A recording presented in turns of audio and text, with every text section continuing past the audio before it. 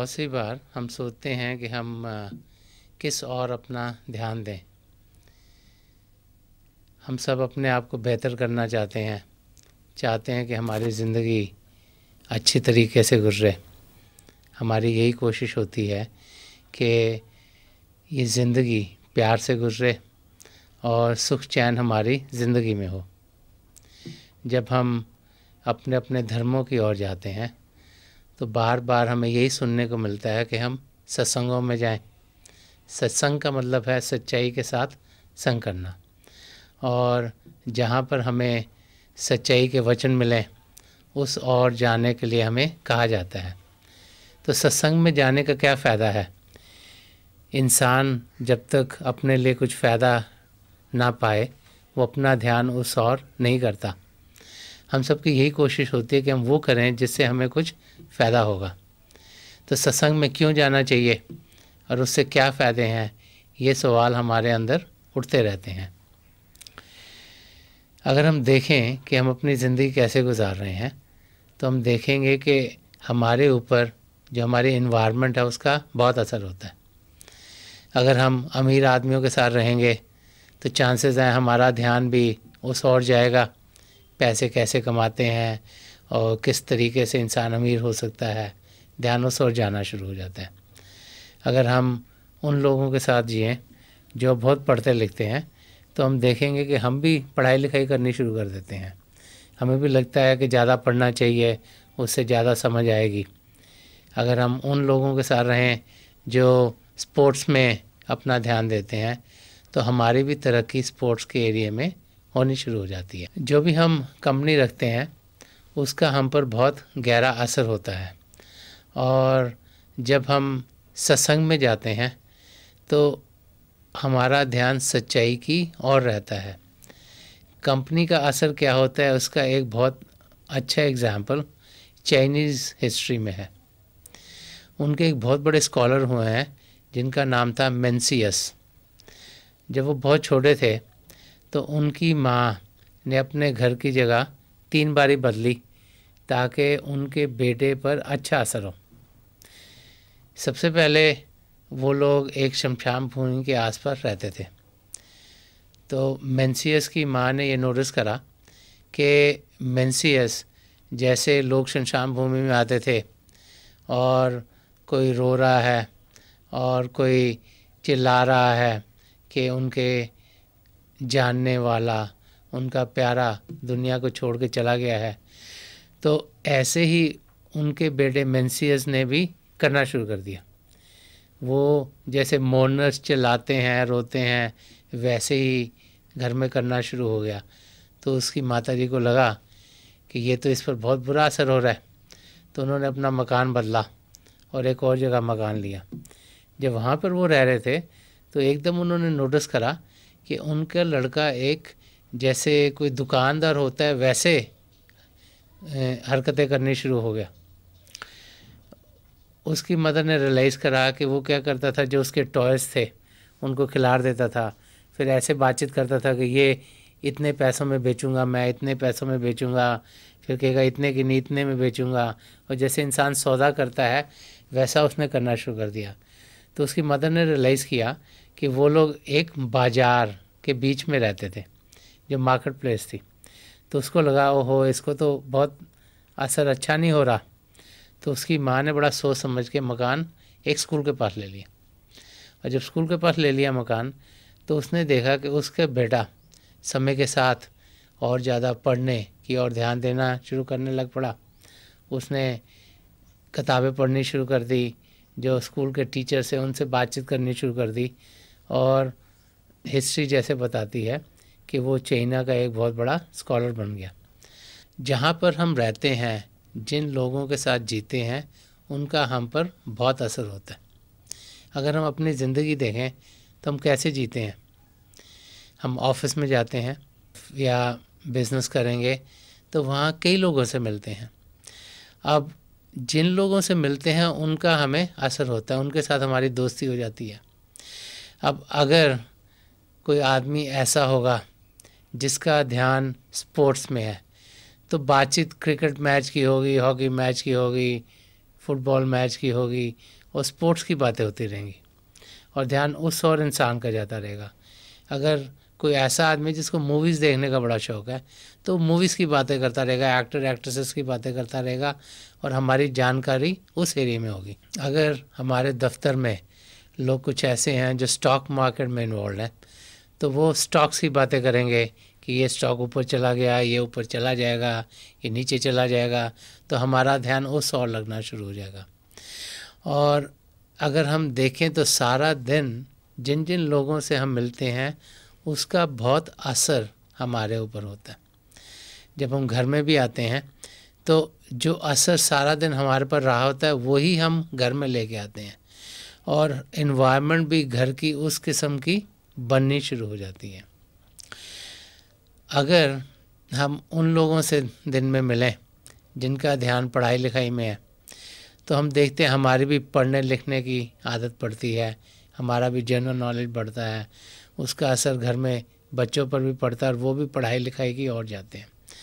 और अगर हम उन लोगों से मिलें जिनका ध्यान भजन अभ्यास में है तो हमारा ध्यान भी परमार्थ के रास्ते पर चलना शुरू हो जाता है। तो जब हम अपने धर्मों को समझने की कोशिश करते हैं तो सब धर्म ये समझाते हैं कि हम अपने धर्म स्थानों में जाएं। धर्म स्थानों में इंसान क्यों जाता है? क्योंकि एक तो वहाँ प्रभु को याद करता है और दूसरा वहाँ पर उस किस्म के हमें लोग मिलते हैं, वो भी प्रभु को याद करने आए हैं, उनका भी ध्यान उस और है। तो जब हम सत्संग में जाते हैं तो क्या होता है? सत्संग में भाई बहन आते हैं ताकि वो सच्चाई को जान सकें।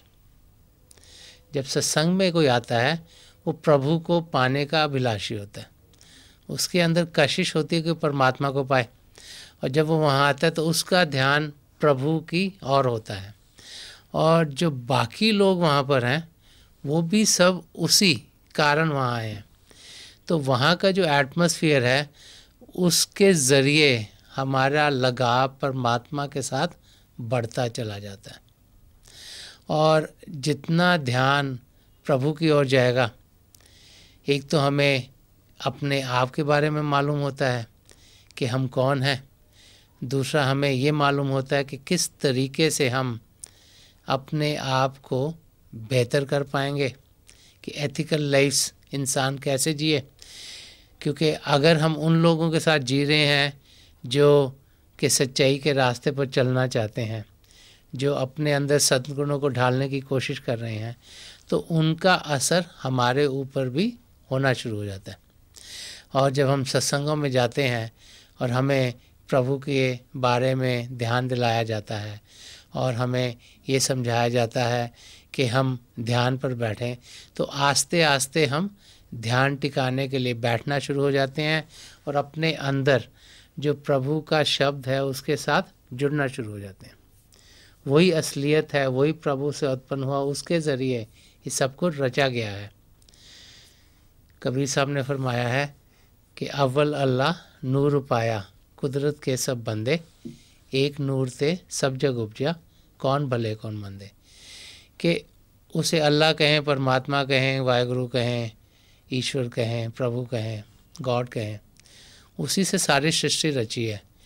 और उसका जो निचोड़ है, जो उसकी सत्ता है, जिसे नूर कहा गया है, शब्द कहा गया है, होली वर्ड कहा गया है, कलमा कहा गया है, ज्योति और श्रुति का है, उसके ज़रिए सब कुछ रचा है।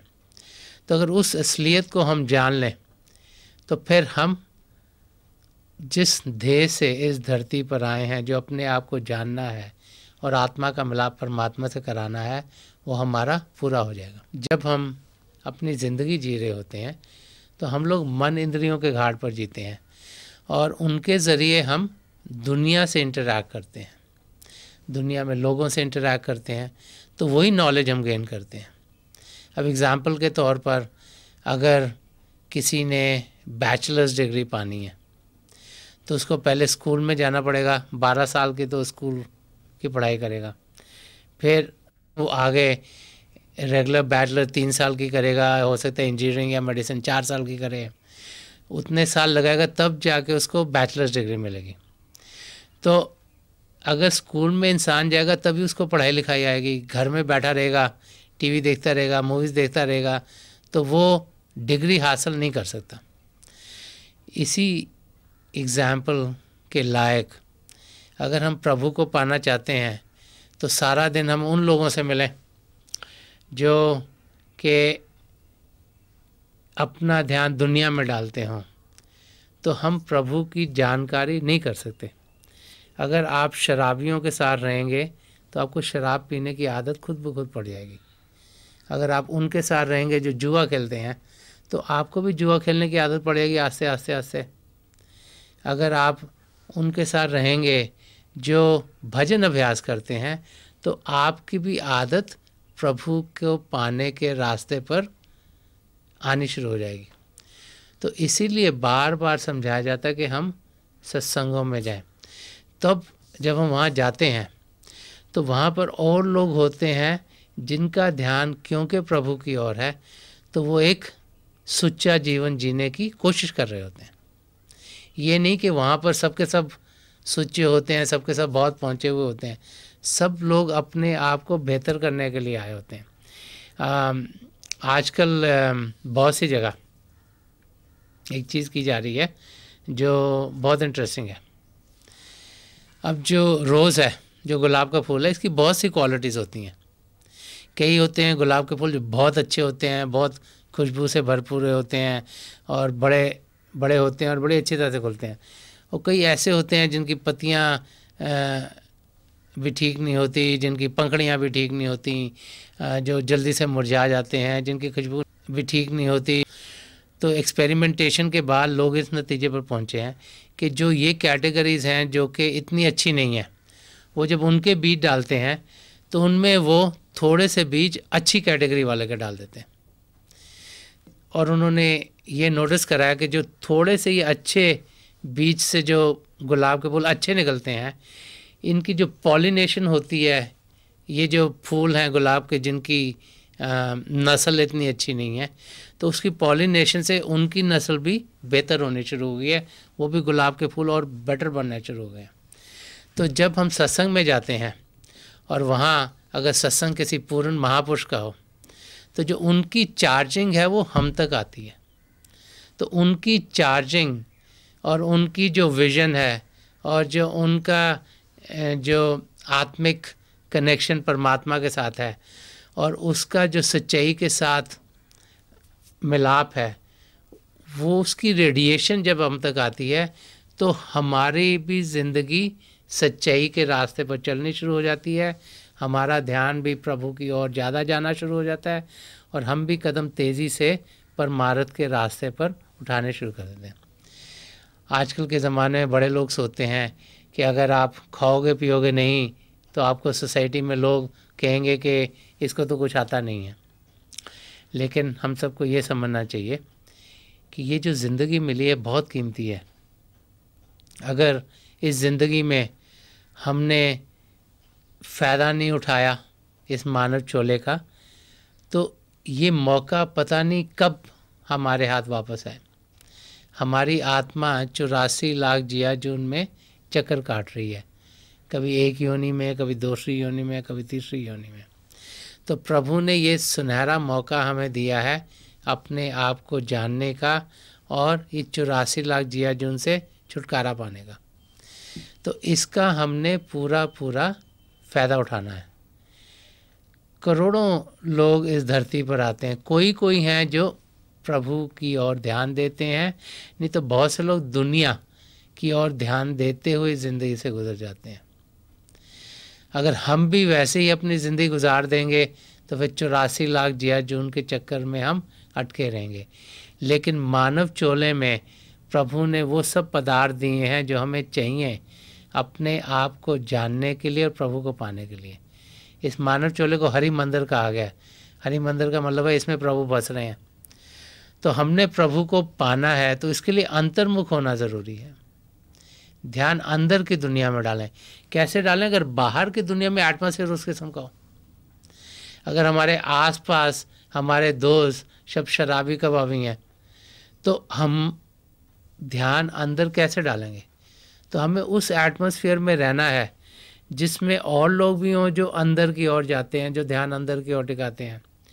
हमने इस शरीर को शमशान भूमि नहीं बनाना, तो हमने किसी जानवर को, परिंदे को मारना नहीं है ताकि हम इस शरीर को खुराक दें। प्रभु ने फल, सब्जियां, गेहूँ, ऐसी बहुत सी चीज़ें धरती पर दी हैं।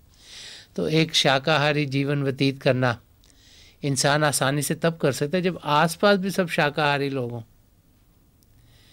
और हमने अगर प्रभु को पाना है तो अपने अंदर सद्गुण होंगे, सच्चाई की हम जिंदगी जिएं, पवित्रता से जिएं, निष्काम सेवा भाव से जिएं, अहिंसा का रास्ता अपनाएं, नम्रता से जिएं, कंपैशन से जिएं, करुणा से जिएं, प्रेम से जिएं। ये इंसान तब कर सकता है जब उसका एटमॉस्फेयर भी अच्छा हो। इसलिए जब हम सत्संग में जाते हैं तो वहाँ की जो चार्जिंग है वो हमारा ध्यान पर मारत की ओर आसानी से कर देती है। तो सत्संग में आदमी अपनी आत्मा के मिलाप के लिए जाता है। सत्संग में आदमी इसलिए नहीं जाता कि वो कहे कि मेरी ये बीमारी दूर हो जाए, या मेरी फैमिली में बच्चे नहीं हो रहे, बच्चे हो जाएं, या लोगों की शादियां हो जाएं। ये सब चीज़ें बाहर की दुनिया की हैं। हम सबके साथ कर्म जुड़े हुए हैं। Ups and downs of life हर एक की ज़िंदगी में आएंगे। कभी बीमारी आएगी, कभी गरीबी आ जाएगी, कभी रिलेशनशिप में प्रॉब्लम होगी। हमें जानना चाहिए कि ये एक किस्म का खेल है जिसमें से हम गुजर रहे हैं। जो इसका एम है जीने का वो है अपने आप को जानना। अगर हम बाहर के खेल में ही रह गए तो असलियत की कभी हमें जानकारी नहीं होगी। तो जब हम सत्संग में जाते हैं तो जो अच्छे सत्संग होते हैं, जो सही सत्संग होते हैं, वो हमें अपनी आत्मा का परमात्मा से मिलाप करने के लिए कहते हैं। वो ध्यान हमारा उस ओर डालते हैं और वहाँ पर हमें यही समझाया जाता है कि अगर हमने प्रभु से मिलाप करना है तो पहले हमारी ज़िंदगी एथिकल वर्च्यू से भरी होनी चाहिए, सद्गुणों से भरी होनी चाहिए। संत कृपाल सिंह जी महाराज बहुत बारी फरमाते थे कि an ethical life is a stepping stone to spirituality, कि हम अपनी ज़िंदगी सद्गुणों से भरें, लेकिन ये ना सोचें कि वही अंत है। वो एक शुरुआत है जिससे कि हमारी रूहानी दुनिया, आध्यात्मिक दुनिया, स्पिरिचुअल लाइफ जागृत होती है। और इंसान को ये मौका इसीलिए मिला है ताकि वो अपनी मंजिल तक पहुंच जाए। अगर ऐसी ज़िंदगी हम जिएंगे तो फिर जिस मकसद से हम इस धरती पर आए हैं वो मकसद हमारा पूरा हो जाएगा। और उसको पूरा करने के लिए एटमॉस्फेयर प्रॉपर होना बहुत ज़रूरी है। सत्संग में जब इंसान जाता है तो उसका ध्यान असलियत की ओर जाता है, और जितना ज़्यादा हम असलियत की ओर जाएंगे तो हम अंदर की दुनिया में जाएंगे, हम शांत अवस्था में पहुंचेंगे। और जब हम शांत अवस्था में पहुंचेंगे तो फिर उस शांति के अंदर असलियत क्या है वो खुद ब खुद हमारे अंदर खुलनी शुरू हो जाएगी। जब तक हम ये अनुभव ना करें कि हम आत्मा हैं, हम शरीर नहीं हैं, हम अंदर से जागृत हैं, हम रोशनी से भरपूर हैं, हम प्रभु के शब्द को सुन पाते हैं, तब तक हम बाहर की दुनिया को ही असली दुनिया समझते रहते हैं। तो महापुरुष बार बार समझाते हैं कि हम सत्संगों में जाएं, ध्यान प्रभु की ओर करें, ताकि जो ज़िंदगी का ध्येय है, जो अपने आप को जानना है, उसका हम अनुभव कर पाएँ। जब अपने आप को उस स्टेट में पाएंगे तभी हम अपने मकसद तक पहुंच पाएंगे, जो कि हमारी आत्मा का परमात्मा से मिलाप है।